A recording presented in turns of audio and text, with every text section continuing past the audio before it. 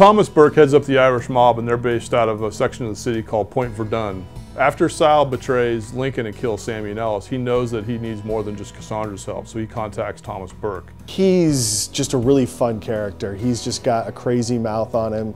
He's spent kind of his life drinking and indulging in every kind of vice you can imagine.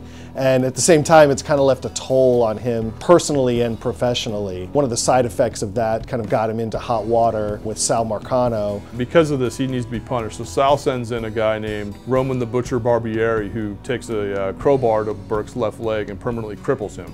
Burke is kind of at the lowest point of his life right now. His son was murdered, he doesn't have any territory any longer, and he's feeling pretty impotent. When Lincoln comes along, there's an opportunity to get some payback and also get a little bit more of that power that he used to have before. Ever since then, Burke has been basically looking for a way to kind of get back, at first at the good side of Marcano, and then eventually when he realizes that that's not going to work out, he just wants to take him out altogether. And part of that is exacting a horrific revenge on the Butcher. In fact, that's contingent upon him agreeing to assist Lincoln. When it comes time to deal with the Butcher, Burke wants to handle that himself.